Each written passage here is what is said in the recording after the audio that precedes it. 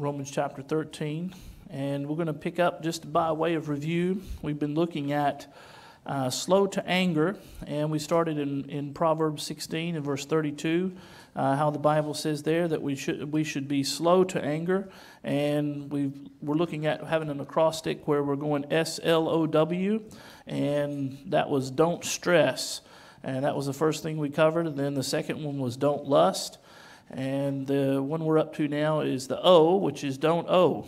And Romans chapter 13 and verse number 8 there, the Bible says, and this is to help with your anger and being slow to anger, Romans chapter 13 and verse 8.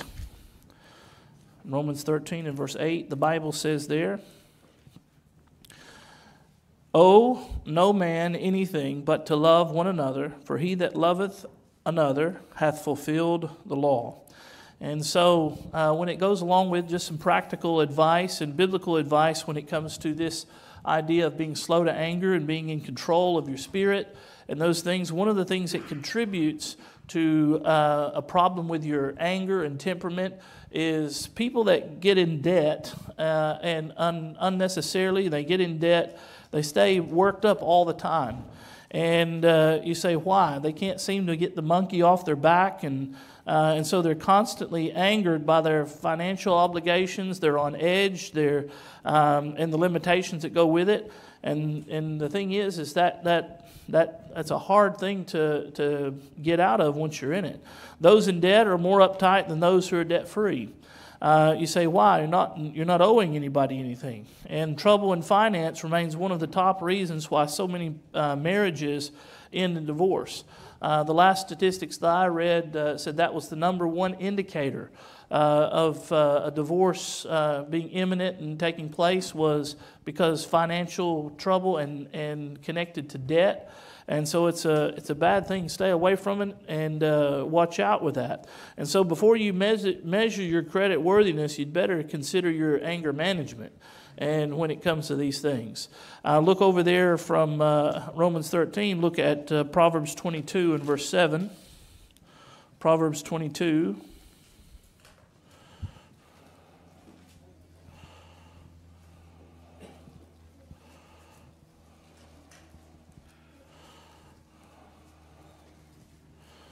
Proverbs 22 and verse 7. The Bible says, the rich ruleth over the poor, and the borrower is servant to the lender. And so you have to be careful with this, with debt when it comes to these things as well, because what happens is the rich ruleth over the poor. You say, how do they do that? Well, they take their money and they make money off of their money. And they do that by lending it to you. And then they charge you an exorbitant amount of interest rate, which is almost considered like highway robbery, especially when it comes to credit cards. You take credit cards and you get a 15%, 20%, 25% interest, and then you get the late fees associated with it and the things that happen, and you'll never get out of debt. It is absolutely insane what comes along with that. And they have mastered it to keep you on the hamster wheel when it comes to those things. And so if you can't handle your finances, you got no business messing around with a credit card. A credit card, if you use it properly and use it right, it can be a tool, a useful tool. I've got about, 5 or 6 of them, and I got no balances on any of them. I don't owe them anything. And so you say, why do you do that? Because if you have a credit card, you use it, you can get points. You can use that thing and you pay it off before it comes due, and then you won't have any fees, you won't have any interest, and you use it as a tool. And you use that thing as a tool. I've had people say they use their debit card, for example, and they take their debit card and they take it overseas and they pull money out of an ATM. And that ATM's got a little microchip in it there, and it collects your PIN number, and then it clones your card and your debit card, and it empties your bank account. Guess what? If you're using a credit card, they're emptying somebody else's bank account, and you're not on the hook for it. And there's protections in place. So if you use a credit card and you go overseas and you use that, and then they steal from that credit card, they're not stealing your money. They're stealing that company's money, and you're protected. And so there's reasons to have. Some people are like so against it, like, oh, I should never have a credit card. No, there's reasons for having them. And another good reason is an emergency. You might find yourself out somewhere away from home and have to use one in an emergency, and it's good to have one. This day and time, it's hard to rent a hotel room even without a credit card. If you try to do it with a debit card, they won't let you do it a lot of the times. They say, oh, we need to put a hold on your credit card. And they said, well, here's a debit card. And they said, we can't accept that for the hold. We need a credit card.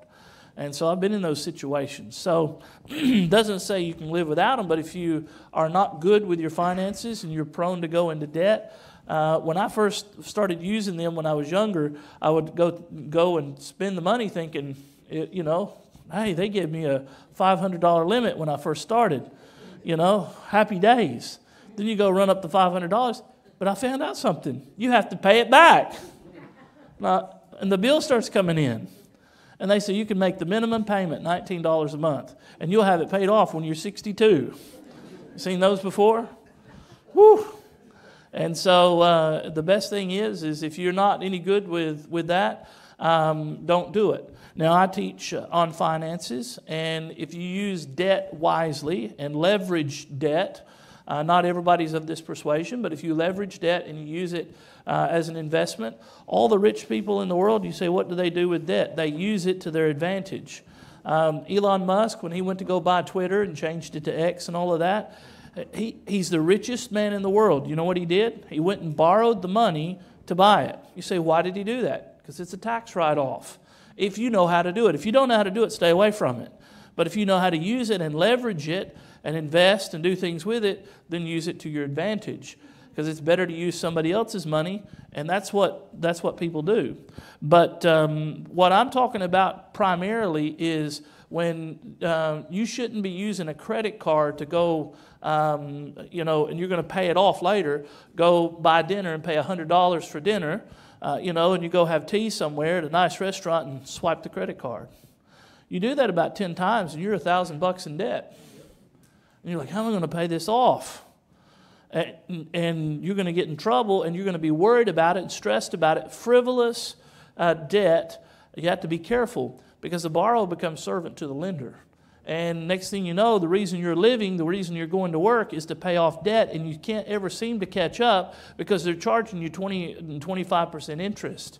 And you'll run that hamster wheel till it comes off because you can't ever get ahead. And it's very important that you stay away from debt altogether. You say, what do I do if I want to go to a restaurant and eat? Eat at home. And if you don't have the money to go pay for it up front, don't go put it on a credit card and go in debt for it. That's not wise. Learn to live below. So some people say learn to live within your means. I say learn to live below your means. I learned to do that. You say, I'm passionate about this because I got in debt when I was about 16 years old. I remember I was able to get debt about that time. And I remember I was about $18,000 in debt, just like in the blink of an eye. I went and borrowed money for a car. I had a credit card, like I said, and I thought, oh, this money, they're giving it to you. You don't have to pay it back. It doesn't work that way. And so it took me, I remember getting in debt and just paying it off, the minimums, and just trying to survive and stay afloat and just keep my head above water. And no matter what I was doing and how much I was paying, I couldn't even make any headway to start paying the stuff off. Some of you have been in that position before, especially some of you older ones know what I'm talking about. And I'm telling the young people that are listening, if they'll listen, the truth. Oh, no man anything but to love one another. Amen? And that's the best way to do it. Now, when you get when you get to the point where you can control your finances and you can handle a credit card, that's different. Use it to your advantage. Don't abuse it. Use it as a tool. Don't abuse it. And don't go in debt. So I need a new pair of shoes. I've got shoes in my closet that are 14 years old, and I still wear them. They're not much to look at, but they get the job done. Some people can't go 6 months. They can't even go 3 months. I've got to have the latest pair of Air Jordans. And what do? Swipe. I've got to have the latest, greatest car. I've got to have the latest, greatest technology that's out there. And you go into debt for it. That's not wise. It's not wise to take this consumer debt, and then the next thing you know, you're stressed out, you're angry at the world because of the position you put yourself in. So don't play with that debt. Don't go into it. Oh, no man anything. Don't be a servant to the rich, because that's the context of verse 7. The rich ruleth over the poor, and the borrower is servant to the lender. And so make sure that you watch that very, very carefully. And your budget might be able to handle the debt better than your spirit can. So I can pay this back. Just because you can make a repayment doesn't mean you can afford it. You say, I can make that repayment. You drive by and that car is there on the lot and you start licking your lips. That car lot, oh, I can pay $55 a week. They don't tell you it's for 7 years. And the car's worn out after 2. Then you've got 5 years left to make pay on the car, and the car's worn out and gone to the junkyard, the wrecking yard. You better watch that. You'd be better off taking public transport and being able to sleep at night. Amen. Instead of getting into debt up to your eyeballs and impressing people with your flash car that you got for $55 a week. If you can even get a car like that. It probably wouldn't impress very many people in that range. But there was an old saying that said, you buy things you don't need with money that you don't have, with debt, to impress people you don't like. That's the position a lot of people are in. And so you say, who are you trying to impress? A lot of people do that for their ego. They go into debt for their ego. They buy a house, they buy a car, they buy clothes and bags and shoes to impress people with their ego, and they go in debt, and it's a vicious cycle instead of living below your means. You say, what do you mean by below your means? That means if you live within your means, that means you're spending all your means. You need to learn to live below that so you can take some money and have it as what they call disposable income, or some you can save and put aside and learn how to live below your means. That's really a wise thing to do. And if you learn to live below your means instead of maxing everything out, just because you can live a certain lifestyle doesn't mean that you should.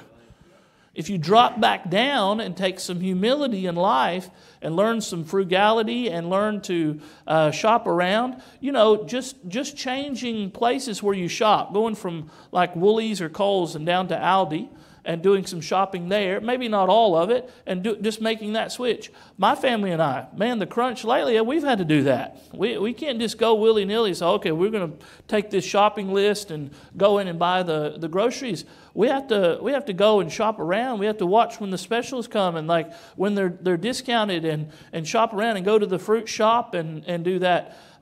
You say, why? Because if you don't, somebody's making money off of you. And if they're going to make money off of me, I'm going to make it hard for them. You say, why? Because the Bible talks about the substance of a laboring man is precious.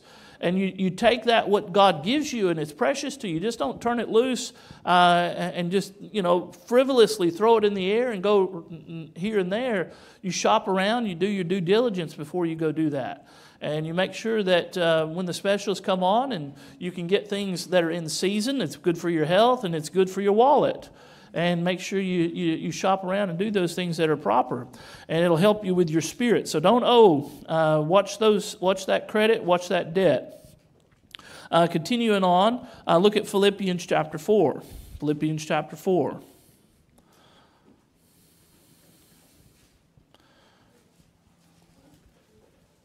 That was O, and then the next one we're going to go to is W, which is don't worry. Philippians chapter 4. Now these things, they're easy to mention. They're easier said than done, okay? I say don't. And listen, if you're in debt, there is hope and there is a way out. Like I told you, I meant to say this before.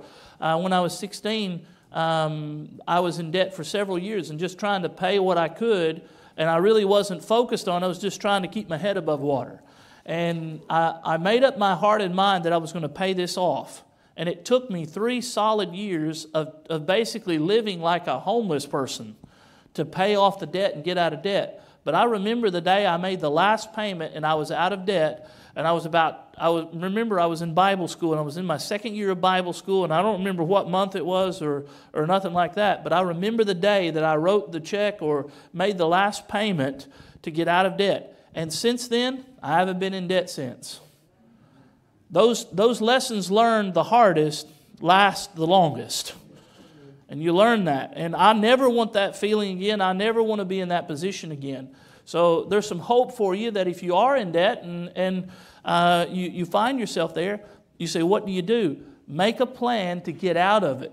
And if you say, Pastor, I don't know how to even start, come talk to me. I've been there and done that, and unfortunately bought the T-shirt and know all about it, know a little bit about it. So maybe I could help you with some things that I've learned when it comes to that, and say, I just need some help to sit down. And you say, I'm hopeless, I'm beyond hope. You might be surprised what you can do if maybe you just haven't thought of it or not looked into it. And if you do need some help with that, I'd be glad to sit down with you and impart to you what I know. It might not be much, but maybe it can help you to get the ball rolling. And there's just something you can look up, but there's a snowball effect when it comes to that. That's where you go in and you figure out the way to take the highest, the one that's got the highest interest rate, and you pay that off first. And once that's paid off, it's a snowball. You take all the money you were paying on that and you put it on the next bill, and that snowballs into that, and it gets getting bigger and bigger. And the more money you free up, it just keeps eating and chewing up those other debts until they're all gone. That's the method that I used to pay off all of my debt. And it was only a little over $20,000, I think, or $25,000 when I paid it. But that took me, when you're paying rent and your insurance and all the things you have to pay, there's not much left over. And then you got to take that what's left over to tackle that debt. It seems hopeless and frustrating at times. But I've been there before, and I know the Lord can help you to get out of that. Amen? And God did it for me. He can do the same for you.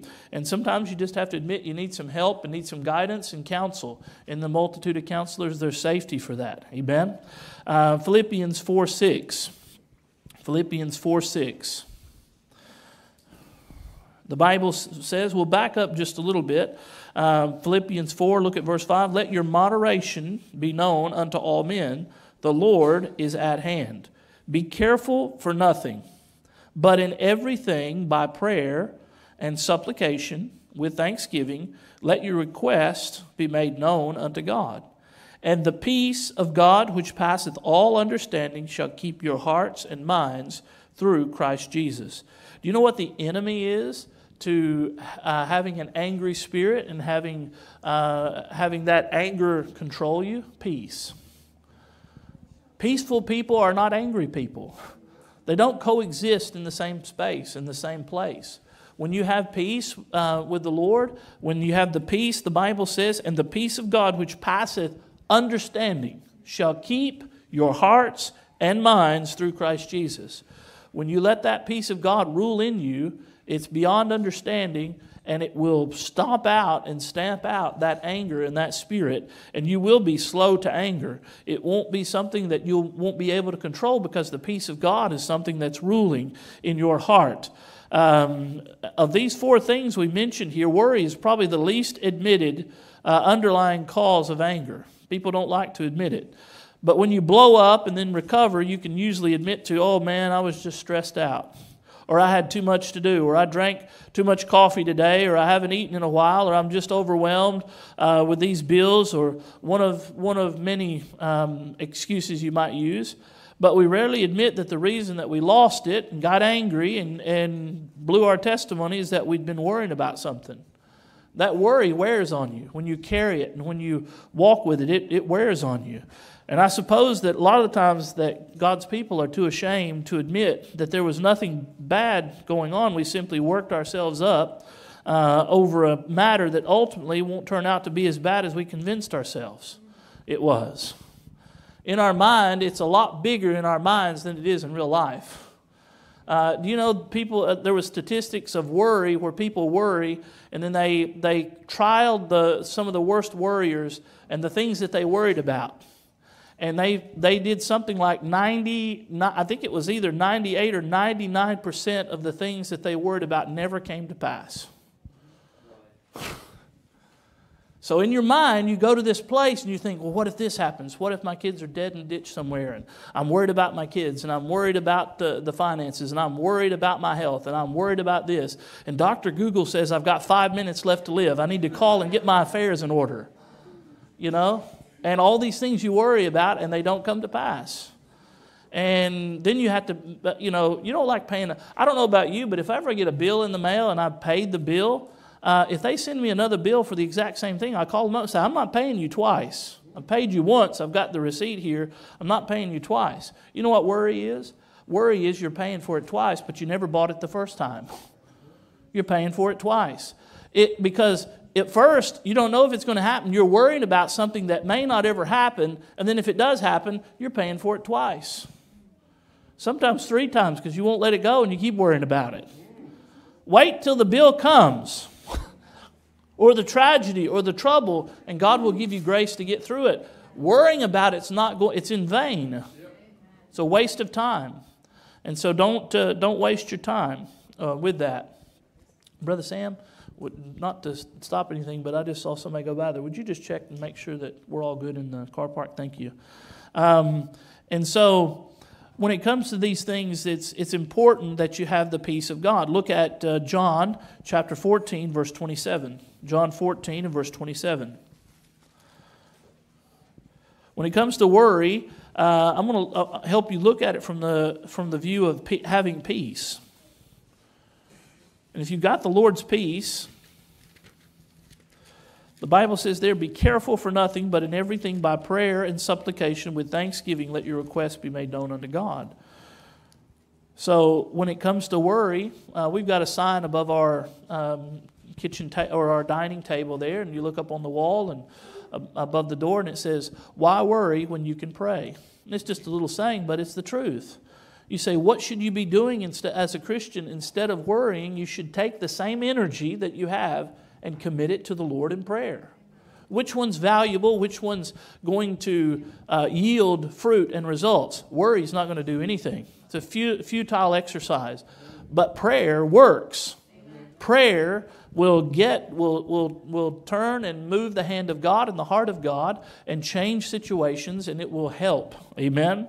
So be careful for nothing, but in everything by prayer and supplication with thanksgiving. Look at John chapter 14 and verse 27. John 14, verse 27. The Bible says, here's Jesus speaking, peace I leave with you. My peace I give unto you, not as the world giveth. Amen? Give I unto you. Let not your heart be what? Troubled. Neither let it be afraid. Isn't that the definition of worry? Having a troubled heart, having an anxious heart, having a spirit of being afraid and fear. And that's really the definition of worry. That's the layout of it. And so as Christians, we should be able to walk in the peace that Jesus Christ gave us, but what fights against that is worry and anxiety and stress and those things. His peace is far better than any peace that the world gives. His peace keeps your heart from being troubled, the Bible says there. So why do we encounter some things that trouble us so much that they keep us from walking in this peace? You say, why don't we have peace? You say, well, I believe Christians are filling their minds with the problem rather than staying their minds on the Lord. Look at Isaiah chapter number 26. Isaiah chapter 26, Old Testament, Isaiah 26. Isaiah chapter 26. And look there at verse number 3. Isaiah 26 and verse 3, the Bible says, thou wilt keep him in perfect peace. You know, that's the only time in your whole Bible that phrase is mentioned, perfect peace. You think it'd be something that you'd pay attention to. And I'd memorize that verse if I was you. Thou wilt keep him in peace, whose mind is stayed on thee. Why? Because he trusteth in thee. Amen. You worry warts, you better get that verse and memorize it.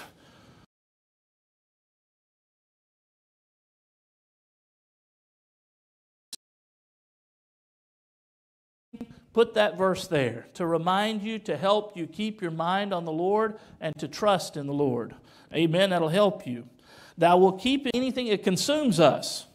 I had it happen to me yesterday. I had it happen to me. You say, "Oh, you're invincible to this stuff, Pastor." No, I'm not. These things still happen to me. I have to be reminded of them as well. I had my mind set on something, and it didn't come to pass. It didn't work out. And man, I was focused on how I could fix the problem, how I could go about it different, how I could do this.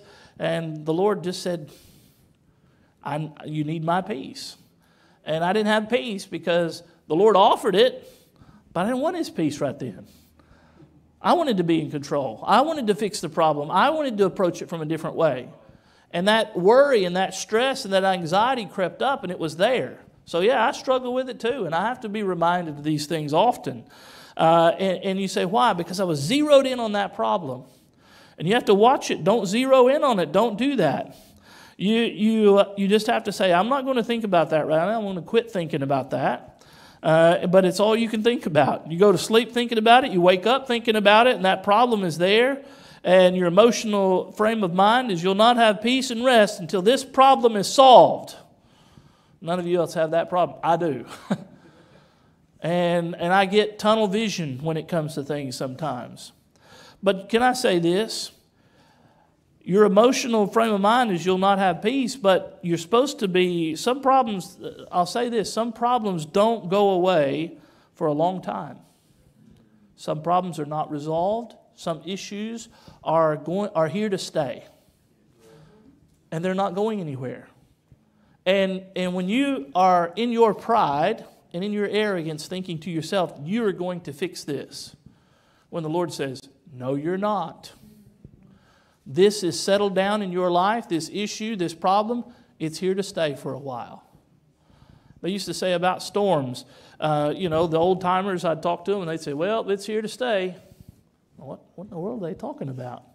They knew enough about the weather before there was the Weather Channel and before you could check it on your phone to know there were certain indicators that this storm was going to be here for a while. It was going to just settle down, just get used to the pitter-patter of the rain and the wind, because it's not going anywhere for a while. It's here to stay for a little while.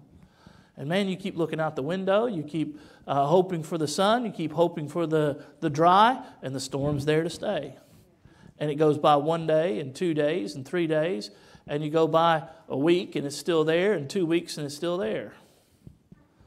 Boy, I felt like over the last 3 years the rain was never going to stop in Sydney. Anybody else felt like that? They're saying it's El Nino, Nina, and all this and that. I'm just saying, man, I'm hoping for the sun.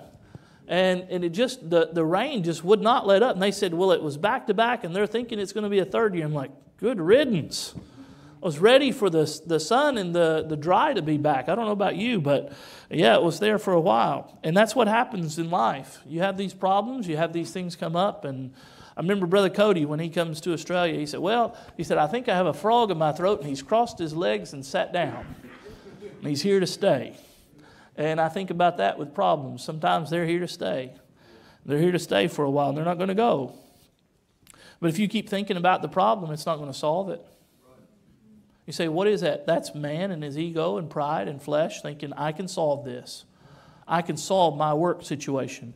I can solve my home situation. I can solve this. Lord, if you just give me the right time, I can solve it. And in your own strength, you just keep pounding your head against the wall. And when you finish, the wall's bloody and the wall hasn't moved. But your head's bleeding all over the place.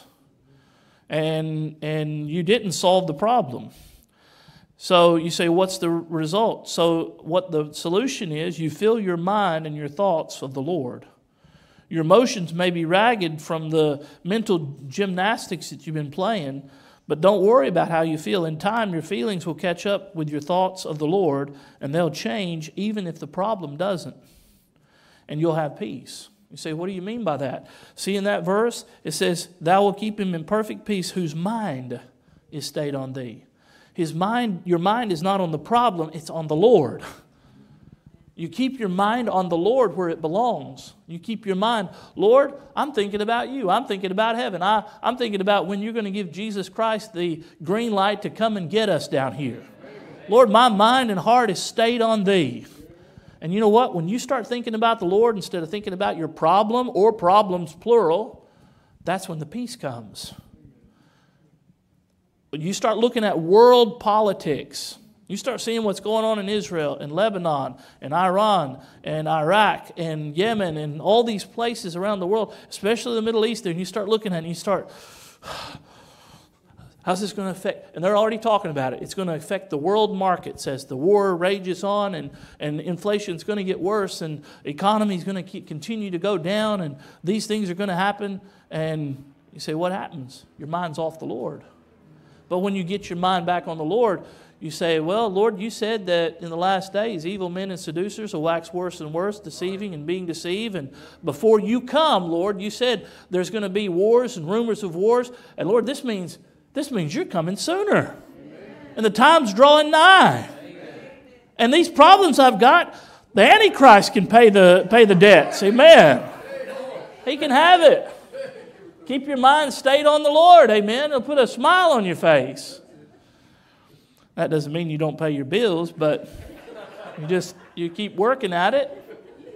And if the Lord comes, you don't have a problem tonight that wouldn't be solved if the Lord Jesus Christ would come. He'd solve every single problem you have if He'd just come. Lord, even so, come Lord Jesus. Amen. See how if you change your state of mind and you put it where it belongs, whose mind is stayed on Thee.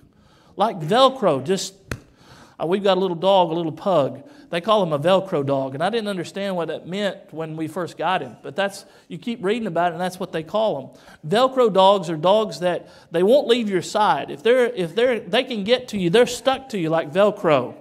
And everywhere you go, he's there, wanting something to eat. You can't feed him enough. He's a little butterball. Just eat. And if he's outside, he's looking in like, let me get to you. I want to be in. I want to be next to you. I'm sitting there at the table and doing my devotions, and I'm reading. He's sitting on both my feet. He's stuck to me, and that's the way we need to be to the Lord. Just looking to our Master. We need to be stuck like Velcro to the Lord, and mind stayed on the Lord. Amen. You say, what happens? Christians, they lose their peace because they attack the problem rather than trusting the Lord.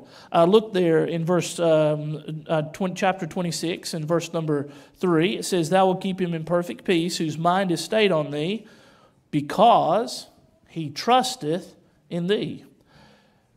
You say, what happens? With the problem, the Christians don't, and I'm one of them too, they don't trust the Lord in the problem. You see, your mind needs to be stayed on the Lord, but you need to trust the Lord with the problem. When you stay your mind on the Lord, He gives you the verses of Scripture and counsel to follow, and you know what to do because He tells you. However, rather than trust the Lord, you rely on what He said. Instead of relying on what He said, you keep taking matters back into your own hands. You keep trying to solve the problem. You keep attacking the problem. You keep meddling with the circumstances. The Bible says trust in the Lord instead. Lord, I'm taking my hands off. I can't do anything about this. I've tried. And here's the thing. God knows you tried. And some of you have tried, and you've tried to fix the problem or the circumstance. And no matter how much you meddle with it, it hasn't budged, it hasn't moved, it hasn't gone anywhere. So you know what you have to learn? Lord, this is not a problem I can solve. I need to take my hands off and trust you to take care of it. Amen? And if you don't do that, you're going to continue to worry. The Bible says, we won't turn there for sake of time, but in Psalm 118, verse 8, the Bible says, it is better to trust in the Lord than to put confidence in man. It's better to trust in the Lord. He knows the minutest details of your problem and can do things to address it that no man on this earth can do. Did you know that? Give Him some time to work His plan and just trust Him through it. If He needs you to do something about the problem, He'll show you and He'll tell you what to do. In the meantime, let Him deal with it. Trust Him and you'll see the peace come. Keep your mind stayed on Him and trust in Him. Amen?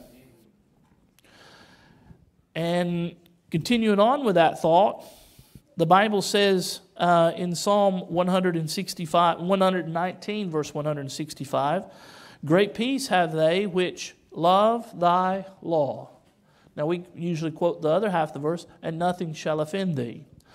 But if you take the first half of that verse before the comma, it says, great peace have they which love thy law. Christians are hating the problem that they're in, and they're hating the circumstances that God has them in the season of life they're in, instead of loving His Word. You see? And that gets you into trouble. Dealing with a problem affects your emotions in powerful ways. You get angry, you get frustrated, you get bitter. Lord, you can do something about this. Yeah, but it's not in my timetable. It's better for you if I wait a week. The Lord knows it's better for you if He waits 10 days. He knows it's better for your circumstance and your life, twofold, threefold, 50-fold. If you have some patience to wait, God will come through and work it out in such a way that you'll say, oh, I'm glad He did that at that time. Amen? But you get angry and frustrated, and at times you think you might go crazy dealing with these things and this worry. You become so emotionally distressed that you don't feel the love that you had for the Lord or for His Word as you once did. Instead, you say, what happens? You feel resentment and hatred toward whoever is adding to your pain, and that anger continues to grow. It sure happens. You may read the Bible, but you're not loving what you're reading. The Bible says, great peace have they which love thy law. Do you wake up in the morning just like you did when you fell in love with your spouse, and you look to run to God's Word as His love letter to you, and you say, man, I love that Bible. I love God's Word. The Bible says you'll have peace.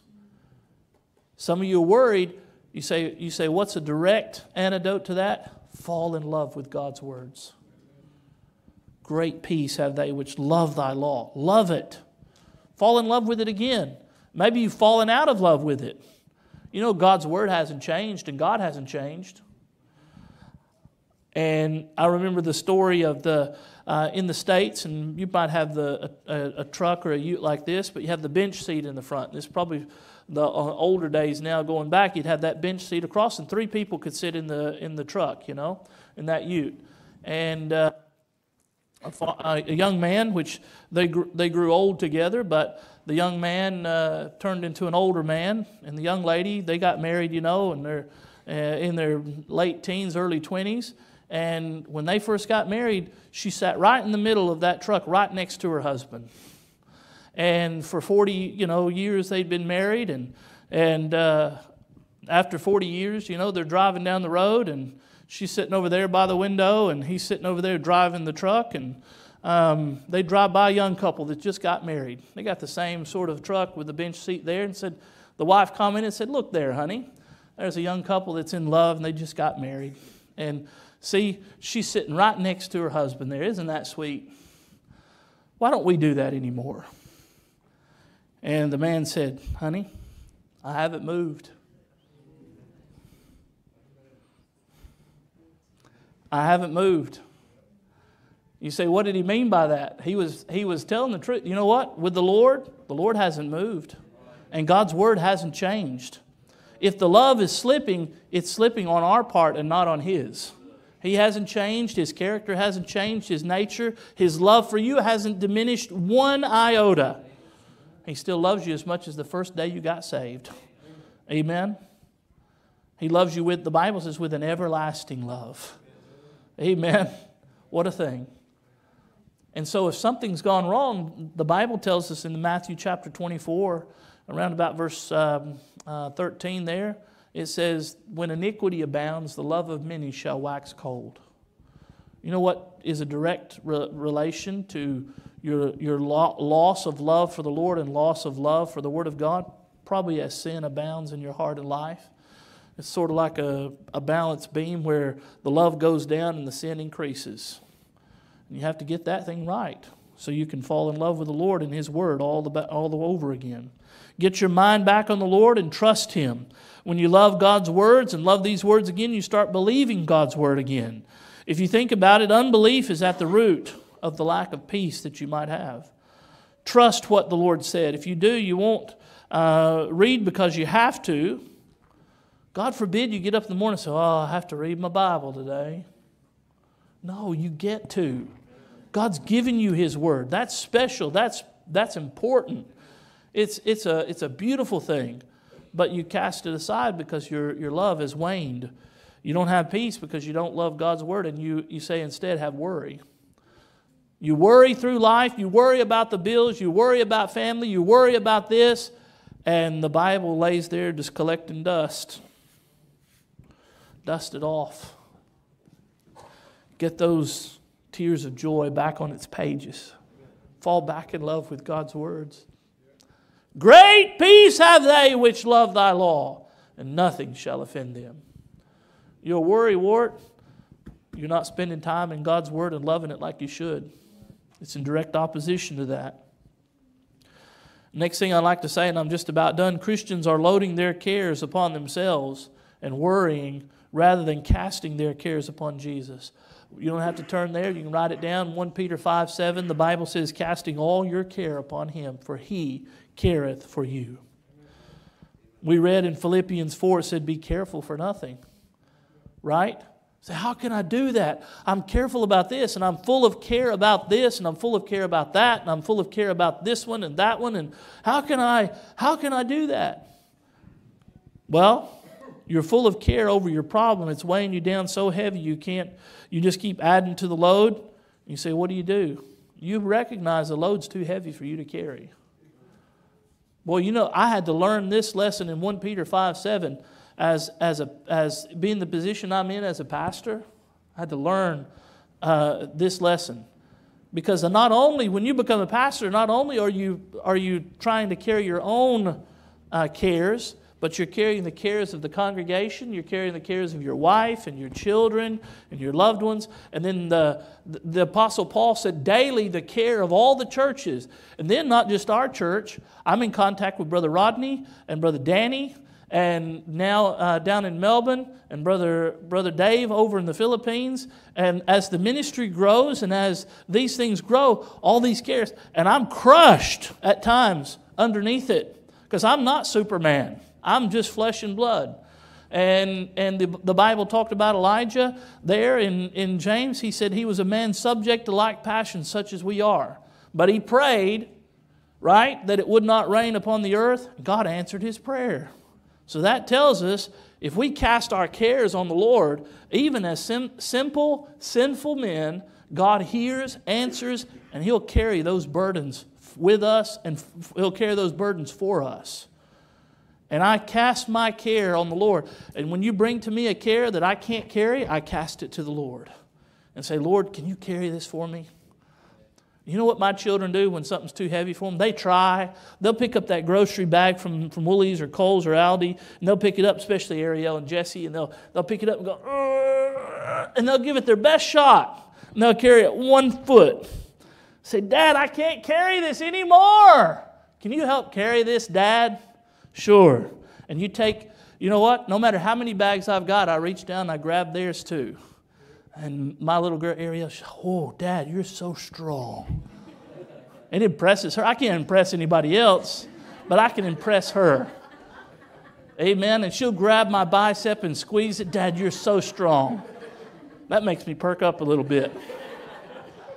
You know what? You can reach up to the everlasting arms of God Almighty and say, Lord, I can't carry this, but you can. You're so strong, and I trust you, and I'm going to keep trusting you. And no matter how many bags he carries all the problems of the world and all the prayers, he can still handle yours.